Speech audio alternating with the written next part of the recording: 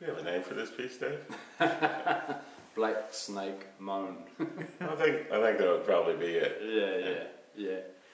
I've been in Australia for 30 years, and I met Dave pretty much at the beginning of that at the Nangara. What was it called? I think it was an Aboriginal country music festival, featuring a lot of solo artists. Yeah. So we were the backing band. Yeah, it was a great day, and I think you probably did a few more other shows after that, including some music for Blackfellas, the movie with me, and then Waltz in the Willow.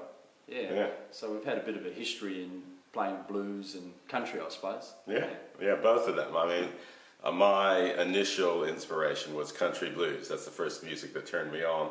And you were saying yours was... Pretty much the same, in fact, the first record I bought was Johnny Cash when I was 12 years old, but I also got an interest in the more, Mississippi John Hurt, those sort of players, the finger pickers and the slide players.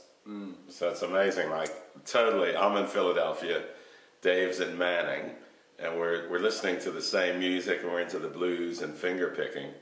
And there was another element about our childhoods that we found in common. Yeah, well, we both lived by rivers, and backstage between gigs in Waltz in the Willow, we'd talk a bit about our past because you've got nothing else to do. And so we talked about growing up by rivers with lots of frogs and turtles, and I guess the river in a way became a bit of a metaphor for our life journey.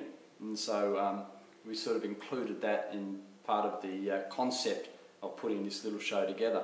And how we were connected, eventually all our little streams and rivulets behind our houses, they joined into rivers and then oceans, and somehow that connected us. And when I was in Waltzing the Willow, which Dave, you wrote it, you wrote all the music for it, and you played in the band, during that time, and in recent months when we've been working on your album together, I've just really enjoyed hanging out with you and your interesting take on things.